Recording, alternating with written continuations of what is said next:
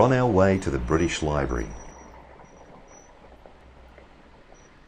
This journey comprises an exciting, but at the same time, disappointing chapter in our search for Richard. Well, we've come to the British Library today to view a document that's fascinated me for nearly 3 decades. Unfortunately, due to scheduling constraints, the library just couldn't agree to us to film the document. They offered us a later date, but, well, we'll be on the other side of the world by then, sadly. So, anyway, we've just found out too that that's relegated us to viewing only a microfilm version of the document, which is very disappointing. But life is what it is, and we'll just have to make the best of it. Life is difficult for the amateur filmmaker. Anyway, maybe in the sequel. So what is this amazing document that we've come halfway around the world to see? On April 9, 1483, Edward IV suddenly dies. He leaves behind his 12-year-old son as heir, and his brother Richard as Lord Protector, ruler of the land until the boy king reaches adulthood.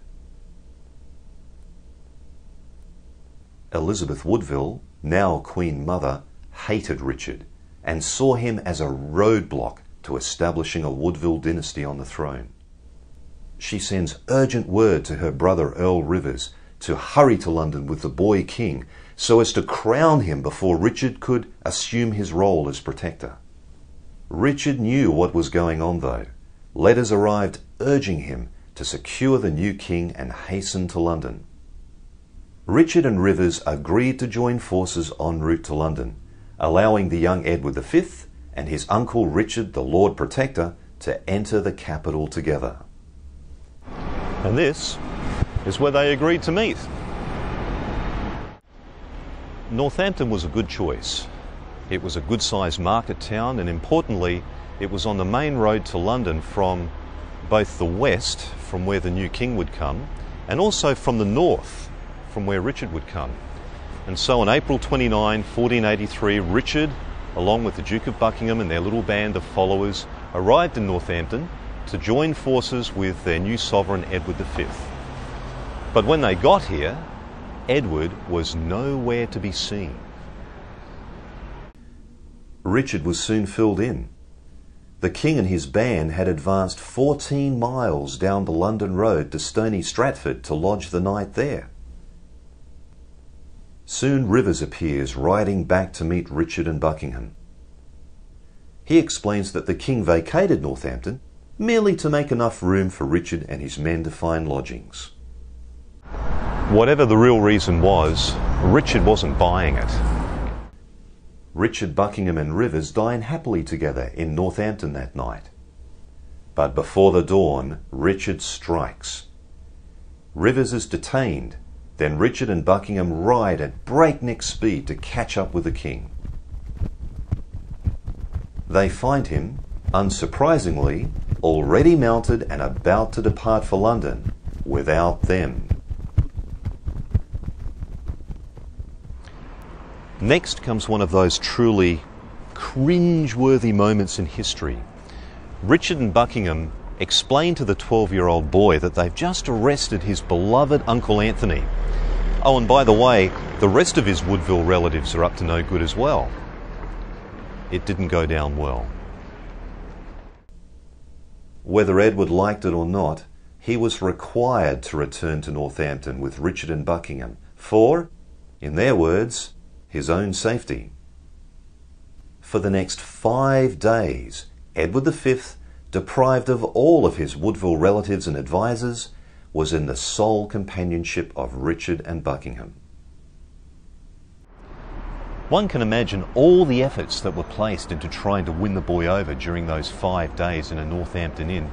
Richard wasn't naturally endowed with social graces, so he must have really relied upon the flamboyant and charismatic Buckingham to try and win the boy over. And this is where our manuscript comes in. Beautiful in its simplicity and poignant in its purpose, this single piece of parchment is all that remains of Richard's efforts to gain the boy's trust. Across the top of the page, in oversized schoolboy handwriting, is the signature of the boy king himself. Underneath that, in his own precise penmanship, perhaps used for the first time ever by Richard, "Loyalty me lie," loyalty binds me, along with the signature of Richard himself, Richard Gloucester. Underlining it all in a more extemporaneous style, "Servente me servene," and the casual signature of the effervescent Harry Buckingham.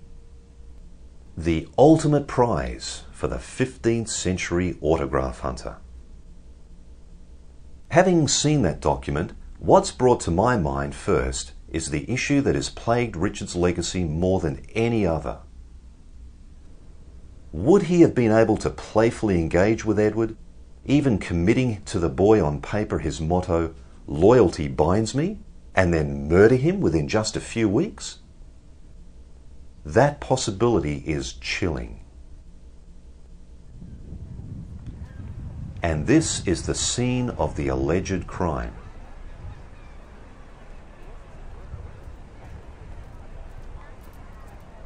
It strikes me that there's often a factor that's overlooked in discussing Richard's complicity in the disappearance of the princes from the Tower. From July 6, 1483, Richard was declared king and the boys were illegitimate. As long as they were alive, a threat did remain, but from Christmas of that year, a much greater threat existed. Her name was Elizabeth of York, the older sister of the princes. She was young, beautiful, a princess, and she was available. In France, the ambitious Henry Tudor was looking for opportunities. He declared on Christmas Day 1483 that should he seize the throne, he would marry Elizabeth, uniting the houses of York and Lancaster. In reality, marrying Elizabeth would shore up his own shaky claim to the throne. And how did Richard respond? If indeed he did murder her younger brothers, what would have stopped him from doing away with her? Or perhaps the wicked king had no stomach for follow-up murder. Then why didn't he just marry her off quickly to someone, put an end to the Tudor threat forever? On the contrary, Richard treated her with nothing but respect and dignity. The way Richard treated Elizabeth and the threat she posed is probably an indicator of how he treated her brothers. It's unlikely that Richard did murder the boys. One day we may know for sure exactly what their fate was, but one thing is for sure, even respected historians struggle to keep emotion out of their analysis of this issue. But what about the common people in Richard's day? How did they view him? I've returned to York to learn more about what Richard meant to the common man of his day. Victoria Hoyle is the city archivist for York, and she's agreed to show us evidence of what ordinary people thought of Richard the man. Well, our prize item relating to Richard III is really this house book, which is one of the minute books of the city's council, the mayor and the aldermen. And inscribed into the house book is a copy of a letter that was written after Richard's death on the Battle of Bosworth in 1485. The letter doesn't look like a great deal on the page, but what it expresses is quite telling in terms of the way the city feels about Richard's death, both perhaps emotionally and personally and politically. So this is the famous letter and document dating from the 23rd of August, yes, 1485, the day after the battle. The day after the battle. So the city, the aldermen and the mayor have received the news that Richard has been killed, and they're writing a letter to the person they perceive to be a political ally, informing them of his death. And the statement that they make is quite powerful. They report that Richard has been piteously slain and murdered by the Duke of Norfolk. They use the word murdered. They use the word murdered, which is a very loaded term Absolutely. Was there any risk? Are we talking treason here, possibly? Possibly, potentially. They are making quite a public statement about their feelings on the matter and about their allegiance as a city. Their relationship with Richard had been of long standing. They had been friends and hosts to him over a long period of time, from being a child up until his reign. But nevertheless, this captures the mood of the moment. It's very immediate. The breaking news of his death. Yeah. Yeah, so they must have very recently had the message that this had happened, and they are responding in the moment, and you could perhaps say that that is more telling about their feelings than what they do pragmatically in the months that follow. Wow, powerful statement.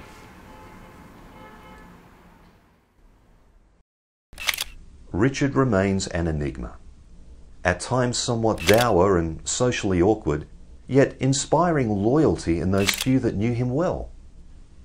A man of principle, not afraid to stand his ground and make enemies, particularly amongst the nobility, but happy to court and be loved by the common man. How to reconcile all of these contradictions? Perhaps the key to understanding Richard the man is to look more at Richard the boy. His young life was full of uncertainties, twists and turns, loss of loved ones, incarceration, escape and exile. This may well have led him as a young man to embrace the certainties of piety and duty and loyalty.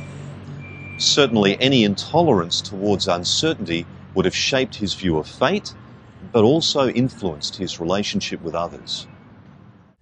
Also, as the youngest son of a noble, Richard was earmarked for a career in the church. He was exceptionally well educated, was apparently fluent in Latin, and had a remarkable collection of books for his day. One of the most amazing items in Richard's library was this English translation of the New Testament by John Wycliffe. Although not contraband at the time, it does, however, reveal an extraordinary desire to understand the Bible, well above and beyond the call of duty for a 15th century Catholic prince. The foundation of faith and love for God that was laid when Richard was a boy was obviously still a major force in his life as a man. You can imagine all of the uncertainties of his childhood leading him to crave constancy and certainty as a man. Much is made of Richard's love of predictability, and rightly so. And loyalty, which was a major theme in his life, is one manifestation of that. But I wonder if there was another source of contradiction in the man.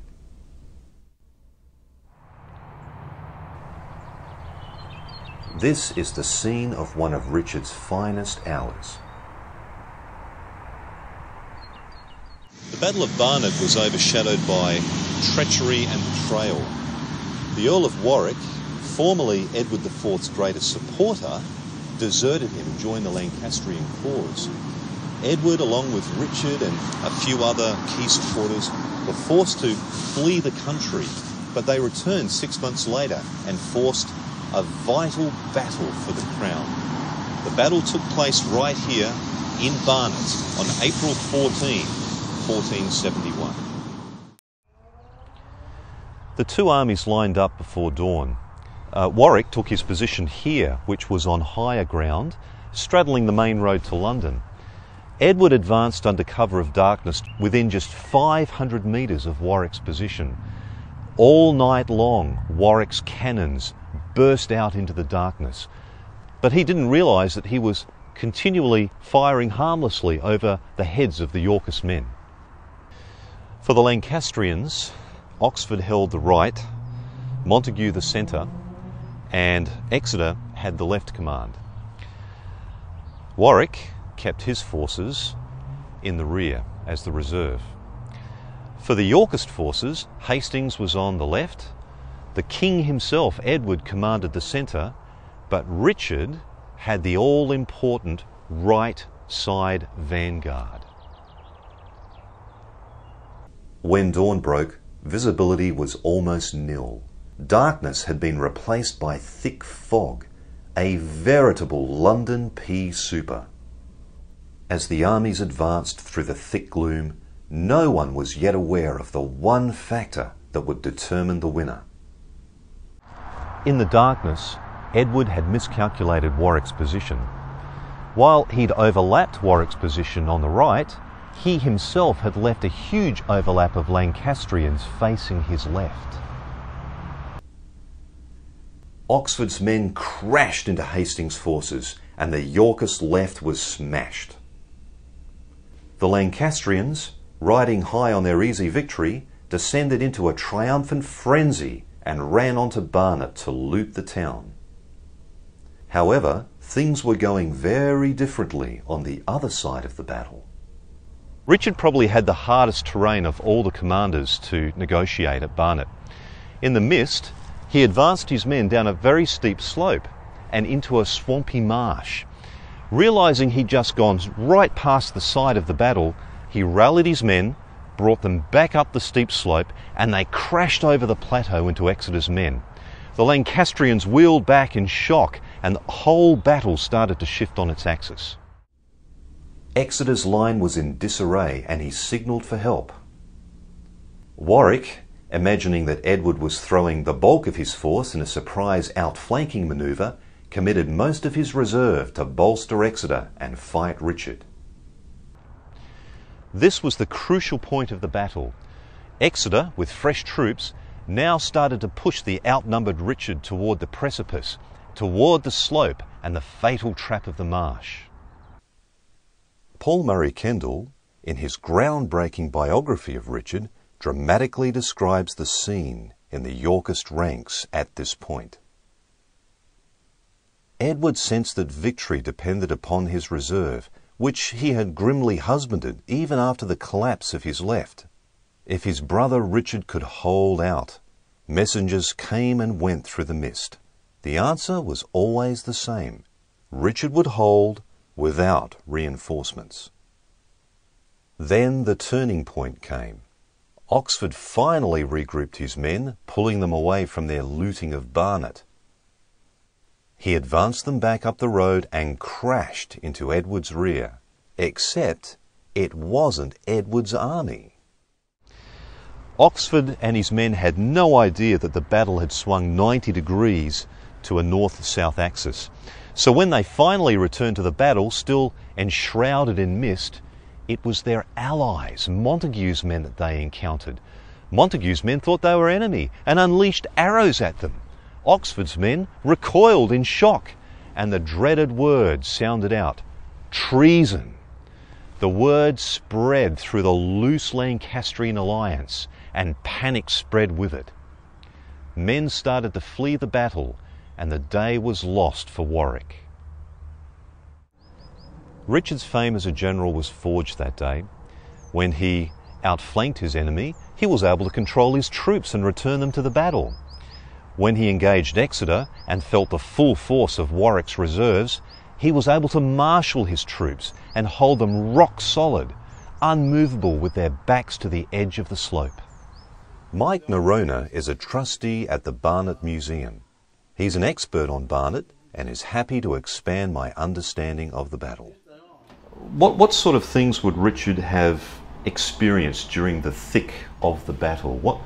I guess we're looking at the actual dynamics of a medieval battle at that stage. What things would he have experienced? I would have thought it would be terrifying. The nobles would have had the armour and everything which would have protected them slightly more, but it would actually make them stand out as well. So they would have been targets as well. Barnet was also fought in a very heavy fog, which meant that you had very little time to think. And if you're a medieval general, part of the job is you're actually having to rally your troops at the same time as fight. You have to think your tactics as well as in the short term, as well as make sure someone's not bashing you over the head with a mace. So I would have thought it was a terrifying ordeal. And we hear about Richard not being that strong, being a hunchback or that, whatever. To be in the middle of a medieval battle, you'd have to be in pretty pretty fit and pretty adept. In more recent times, Mike, we've had examples of even very highly trained soldiers returning from places like Vietnam, Iraq, Afghanistan, and despite their training, they suffer horrendously with stress disorders. Is there any evidence that men suffered similar things in medieval times from medieval warfare? When you look at it looking back to it, to the lens of history, it would seem that they must have had something. They must have suffered. It'd be very odd for them not to have. Whether they got the sympathy that they get nowadays, I think is highly unlikely.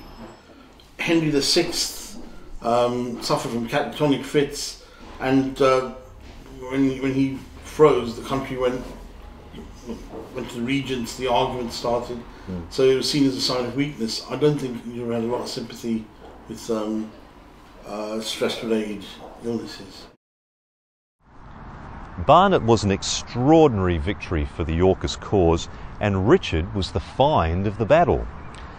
Of course, just 3 weeks later, Tewkesbury took place, and Richard was once again in the fray, leading the Yorkist vanguard, this time on the left. But it was Barnet that forged his reputation. He was now known as a fearsome warrior and the foremost general in the kingdom. He was just 18 years old. So who exactly was Richard III? Well, dare I quote Shakespeare at this stage? That is the question.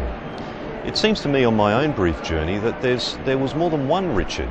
There was the quiet man with very deep thoughts and probably very deep feelings as well. But on the other hand, there was the warrior who led his men into battle and spilled much blood. There was the man of empathy who loved justice and sought it at every occasion for his fellow man. But then there was the man who knew how to take very tough decisions to get things done. There was the man who had a love of God and a faith in God, and yet he was also a man who knew how to cut you down in an instant if he thought it was for the greater good.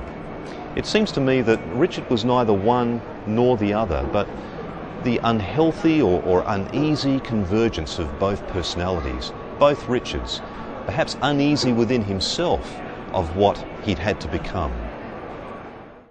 Richard may also have had a lot of his father in him. The old Duke at times seemed uncertain. He could be awkward and even politically naive. Was this an inherited trait that Richard bore? The fidgety mannerism recorded on the famous portrait might actually be a real living memory of Richard by the artist. So why is it that Richard means so much to people today? He died over 500 years ago, reigned for only 2 years, and left no lasting dynasty. Perhaps it's the momentary flashes of humanity and justice that we see shining through in his very brief reign. Where would he have taken the kingdom if he'd been allowed to develop his vision? We think of the potential, the lost potential, the things that could have been. He's kind of like the medieval James Dean. Also, there's the life experience that we share with him. Love, family, simple pleasures, but on the other hand, betrayal, loss, and finally death. Richard's life is a representation of the entire human experience, boiled down to a specimen of just 32 years. It's taken me nearly 30 years to put my finger on exactly what it is that draws me to Richard. The Bible coins a term quite frequently, loyal love. That's the term that describes the relationship between Ruth and Naomi, or David and Jonathan, or even God and humans. Loyal love is the thought of attaching yourself loyally to a person, but also taking positive action to benefit that person. It's very rare in this world, but that is what Richard had. He lovingly attached himself to his brother Edward, regardless of the cost. He wasn't a yes man, but he devoted his life to the benefit of his brother. Sadly for Richard, when Edward died, he lost the focal point of his life. And so that's our Richard. Flawed perhaps, but certainly a man of integrity, a man who stood by his principles. His tragic story touches something in us even today. We can feel his loss, his anguish, and his uncertainties. Of all the monarchs who've ever reigned, who've emphasised their majesty and superiority and glory over the common man, it's Richard whose humanity comes to the fore, and in that he remains one shining example. Love him or hate him, he remains one of the greatest characters of all time.